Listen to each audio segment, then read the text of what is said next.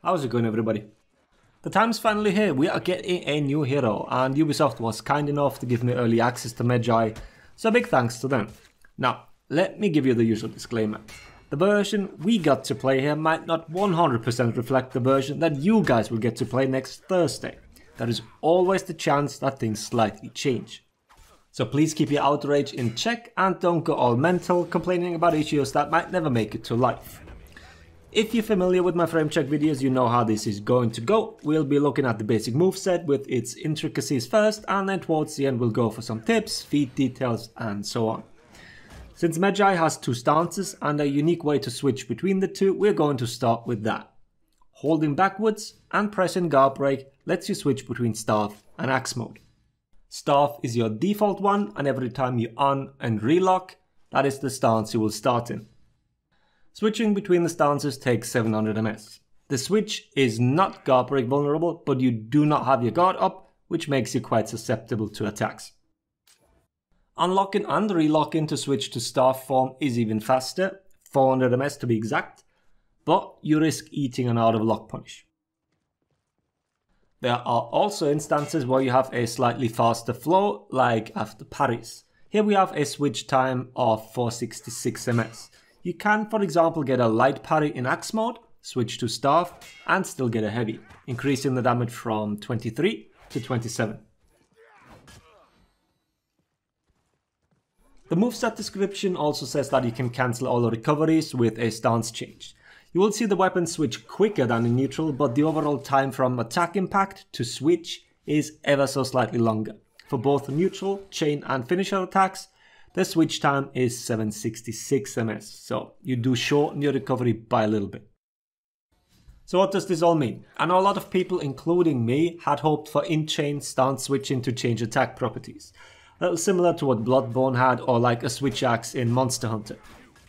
Medjay's two stances are much more defined than that. You do not really switch stances in the middle of combat. You decide on your stance beforehand.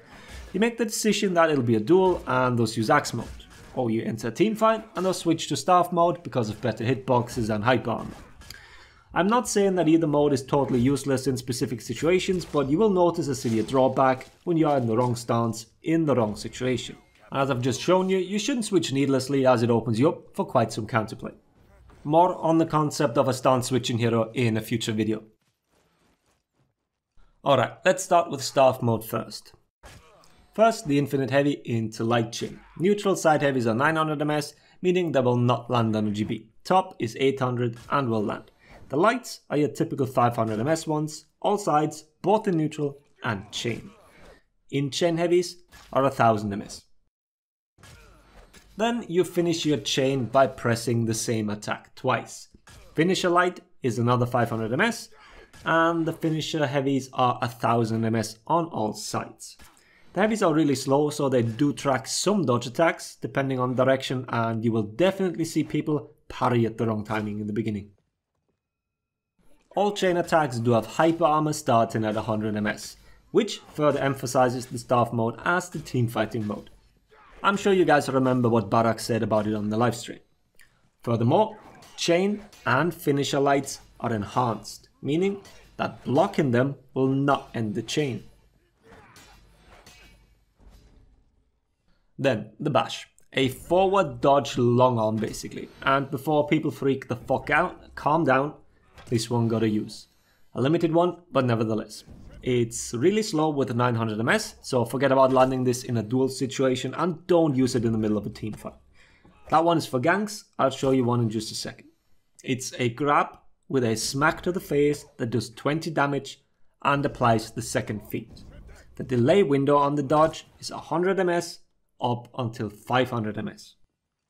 The grab portion itself is 1100 ms, and then it takes another 800 ms for your opponent to get their guard back, so it does lock them down for a significant amount of time. And like I said, it does apply your tier 2 feat, which in staff mode decreases their defense. You can use it in chain after lights. Move has the exact same properties and speed. Recovery wise, we are looking at the following: 1100 ms for counter guard break, 900 ms for a guard switch, and 1100 ms again for dodging. Currently, there is a way to use the stance switch as a way of recovery cancelling to be able to counter guard break. Not quite sure if that's intended or not, but I can see this being removed in a future patch. We will see. But overall, this move is quite punishable, and unless you dodge extremely late, you should reliably get a guard break.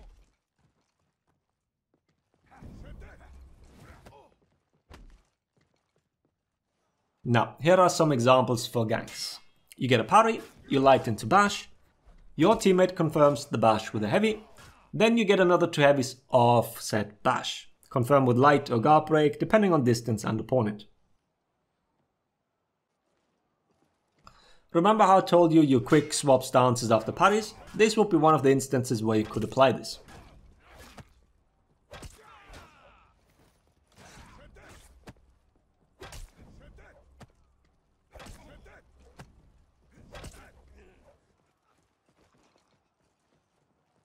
Some of you might now think that setting it up with a counter guard break is another way, and I thought so too initially, but after having seen the actual speed numbers of the bash, this is quite hard to do. Normally you set up 800 or 900 ms moves with a counter guard break, mostly unblockables. But we are looking at a minimum of 1000 ms here, which makes reacting to a counter guard break pretty much impossible, and it forces you to do it a little earlier. You started almost at the same time as your teammate does the guard break. I'd stick with the in-chain version for ganks, but feel free to correct me if my assumption is completely wrong.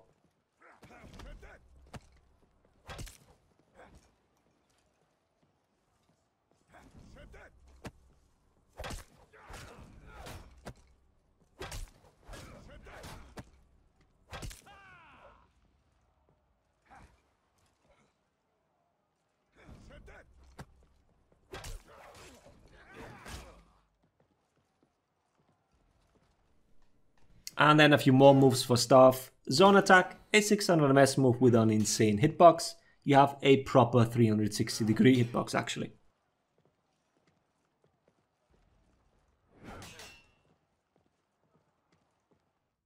And the other move that has an amazing hitbox is the dodge attack. It is a static dodge attack starting at 300 ms into the dodge. The attack itself is 600 ms. Considering the size of the weapon, the hitbox does make sense. We are looking at roughly what Parrot has, just with a weapon 3 times the size.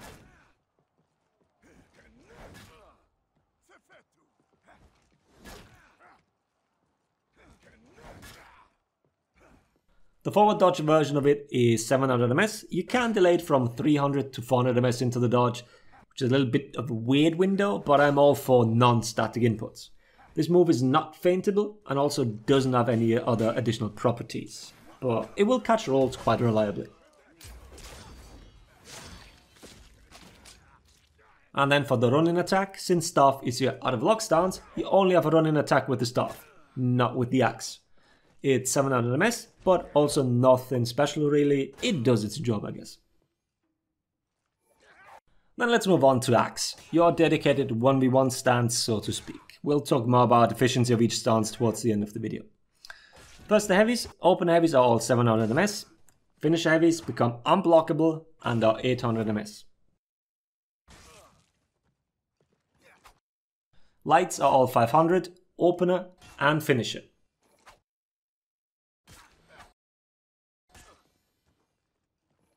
But not for the infinite chain.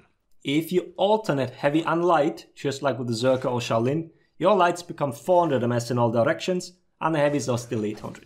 The moment you press the same attack twice, you chain to your finishes, and thus end the combo. Your zone is 500 ms, and links to both the 400 ms light, as well as the unblockable.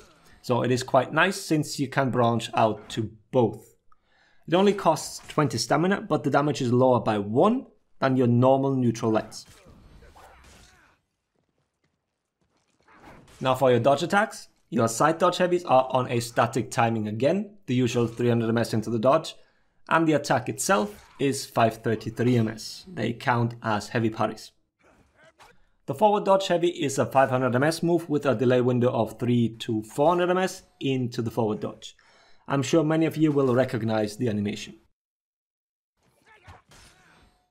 Now for the bash. We are looking at a 500 ms bash with an input window of 100 to 500 into the dodge. This is not a leech and kick variation. The bash can also be used in chain after every opener and chain light, not after the finisher light. But the character can go bash light ad infinitum.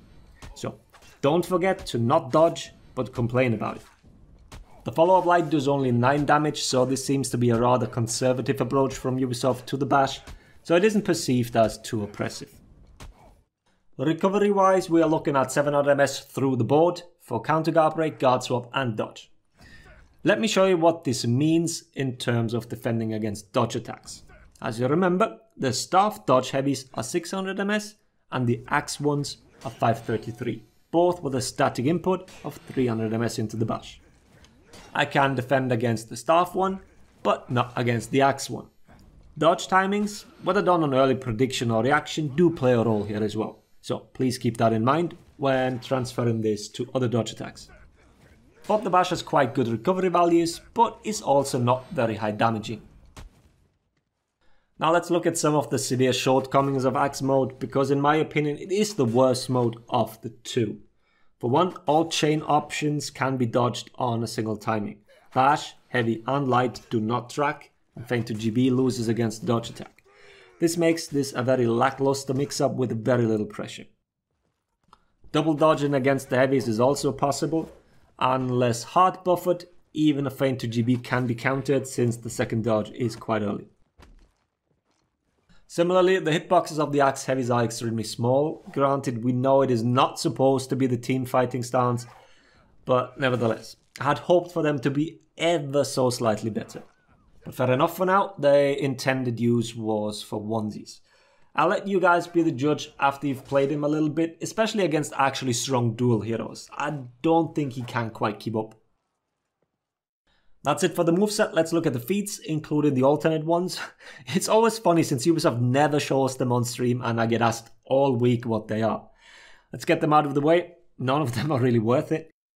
The only real debate you can have is Second Wind, but I think I'd still gravitate more towards the unique tier 3 since I have a counter against flasks this way.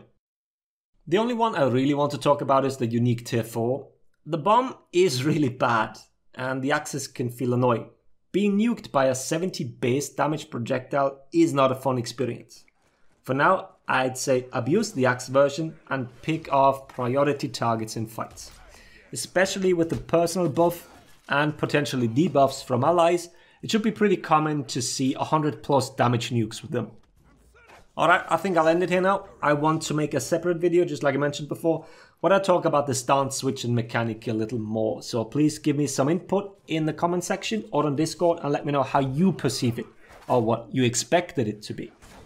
All in all, the character might not feel amazing the first few matches, but he did grow on me rather quickly. Especially the star form can feel quite powerful. So don't discard him immediately. A lot of the players in early access felt similarly. But also don't be fooled and think this hero can perform miracles, because you really can't. Alright, having said that, hope the video was helpful. Thanks for watching. Laters, everybody. Oh, I couldn't parry that. Okay. Phantom range. And now you can't even tell if it was proper phantom range. Ah. Yeah. Thanks, Power Flash. Why am I doing that? Good question. Ah. Damn it. Hi. Can I have help, please? Team, what?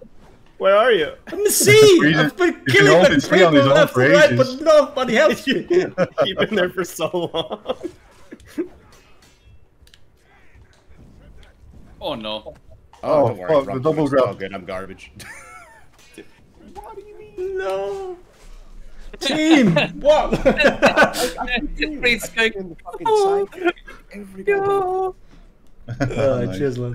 Oh, what was that interaction? What the fuck was that? Come on.